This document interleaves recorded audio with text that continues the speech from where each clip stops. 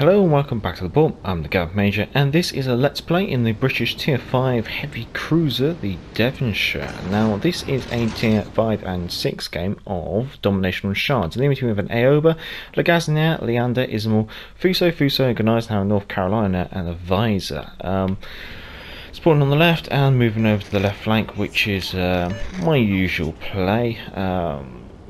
Just because sometimes if you've got the speed you can get round and get a good side flank onto the objective, which can assist against destroyers. Although there's no destroyers in this game, it is a carrier game, and it's noting that the enemy Fuso is breaking off.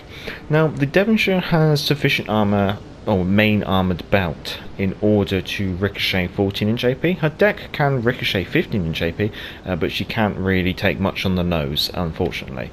So when it comes to looking at the enemy team, North Carolina and the Gneisenhower with their 15 and 16-inch guns do concern me. But the two Fusos don't. The Ismail, I can't remember the Ismail's guns off the top of my head, but I'm probably going to treat her with caution as well. It's a very battleship heavy game, and obviously the carrier could be of a reasonable concern because it is a German carrier which has the potential to drop AP bombs. Seeing that I'm coming around this corner, potentially going to have a broadside on this Leander, so I'm going to start switching to armor-piercing shells. We are an 8-inch gun cruiser after all. And as we come around the corner, we're probably going to get spotted, but it's going to be a little bit of realisation for the Leander that she's now probably got herself into a crossfire. And there's our first citadel of the game. Now I'm going to keep pushing up and seeing if I can get a bit of a tighter crossfire. I'm going to lead a bit more this time because these shells did land towards the rear. I think we'll take a chance with one more volley of AP, but she's starting to turn in. Potentially turning back out, but switching to HE. She's targeting us now. She's led a little bit too much. We're getting another 2 citadels, so we're now going to angle against the Leander. Going to slow it down. And she's trying to drop a smoke screen, but we already know where she is. And there we go. She did manage to get a couple of hits on us, but it's mostly recoverable damage, so we're going to use the repair party. Fuso over here, really could do with our New Mexico getting stuck into the fight, but we're going to have to wait and see what the Fuso does. That Leander smokescreen is tempting. I might be able to say push in and start capping if I keep the smokescreen between me and the Fuso. Yeah, I should be able to do that actually, so we'll give that a crack. So Devonshire is a county class cruiser, so she's equipped with 8 8-inch guns mounted in 2 dual gun turrets, 2 fore, 2 aft, and it's the last heavy cruiser class to be built by the Royal Navy.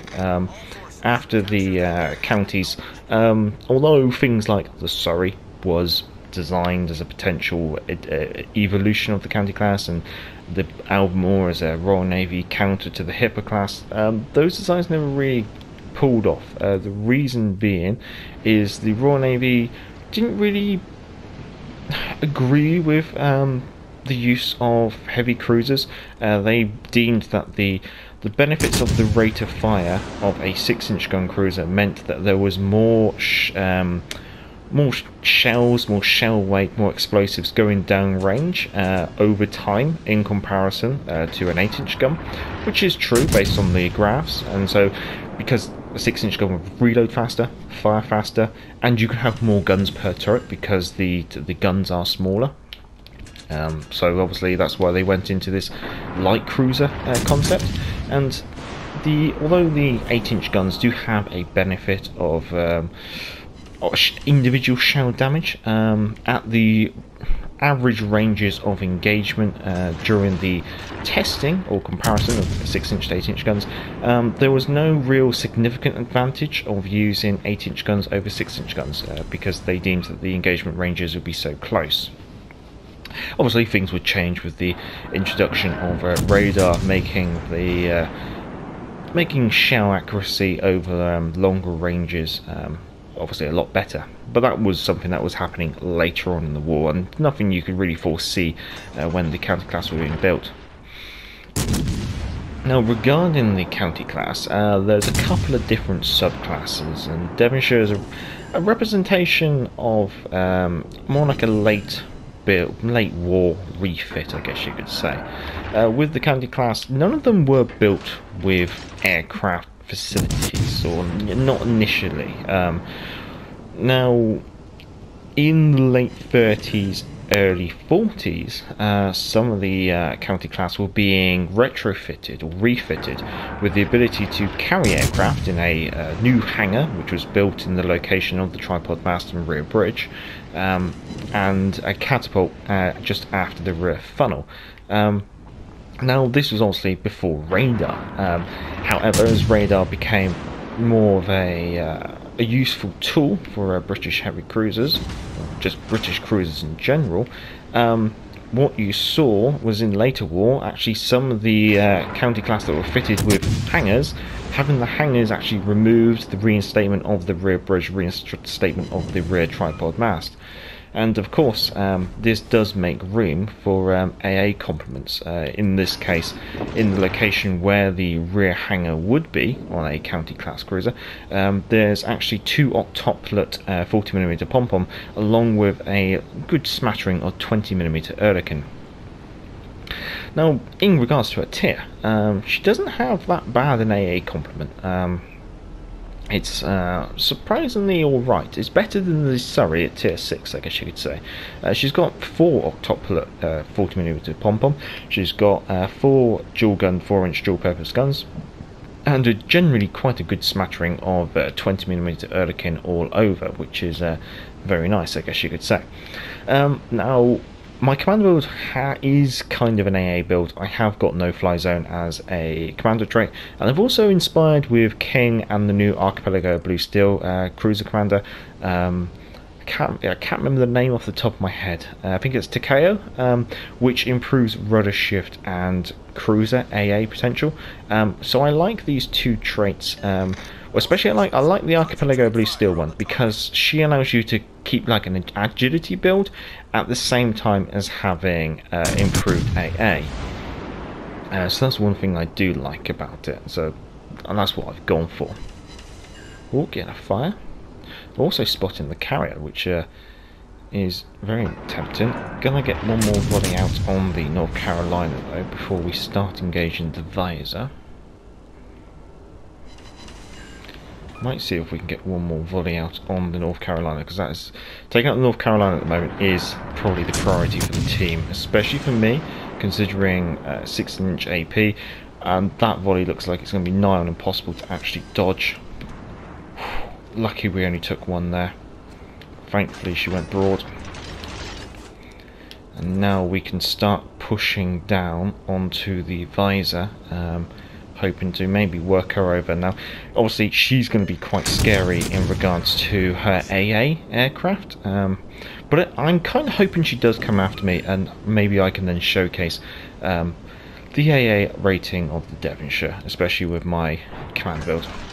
So she's launching a incomplete flight of torpedo aircraft, so she's obviously late game. She's kind of not worried about aircraft, but she's probably expended a lot of her aircraft. Now if she was clever, she would try and torpedo me from my port side. The reason being is that would make me potentially turn to my port, and therefore make me turn away from her. The aircraft looked to be quite committed. Whether he's actually led it enough, I think we can just sliver through, which is quite nice. Ooh, that's not something I was looking forward to. He has got a full flight of AP bombers there. Also, Fuso's not really paying attention. I guess their cruiser's the Aoba, which is definitely what we're going to have to be switching to now.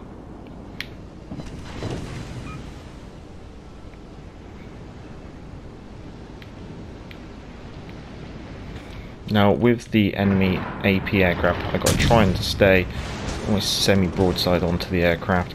I will put my sonar on because of the Aoba's torpedoes. Although they're rearward facing, I'm expecting her to potentially have a crack at firing those now. I'm going to do one more volley of AP. That's got rid of the Aoba. I am broadside on, but we're alright. We will use some of these heals to try and get some HP back. We'll continue engaging the visor. Visor there getting a very nasty hit on me. It's just one of the upsides of having a AP bombs, I guess. But we are actually working through those aircraft, and I'm hoping we can get advantage here. That is the last heal though.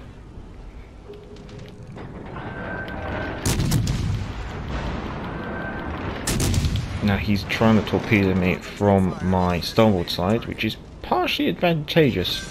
There we go, she's gone. If I can destroy these aircraft, that is the last aircraft that he's got. He didn't drop torpedoes. That's interesting. And that goes, there goes his last aircraft. Right, I can't complain about that. I should survive that engagement. Gonna start kiting away from the Fuso. I suspect we're gonna have his attention. But he is in torpedo range, so we are gonna... I'm just expecting him to turn this way because of us.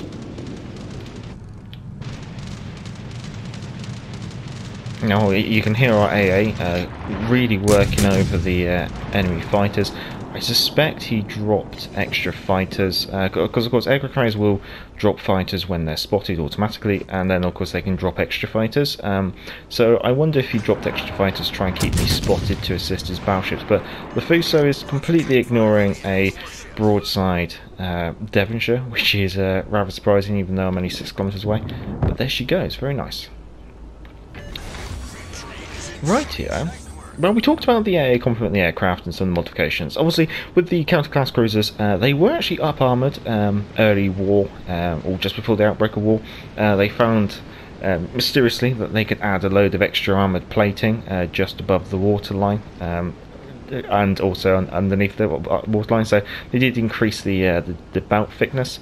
Now, the counter-class are known for having a very high waterboard. Some of them did have the sterns cut down in order, like cut back a deck after wide turret in order to just improve the amount of spare displacement there was. However, that didn't always happen. Didn't happen to every single one. But yeah, with the very high freeboard, this did become an issue when HMS Devonshire tried to recover survivors from the Bismarck after torpedoing the Bismarck. Some of the crew of the Bismarck were so tired from obviously swimming and combat and stuff like that and the freezing ocean, they didn't have the energy to actually climb the scramble nets to get on board the Dorsetshire. So I think there's actually a case where one of the sailors on board Dorsetshire jumped overboard to assist German survivors on the scramble nets. I think he managed to get back on board.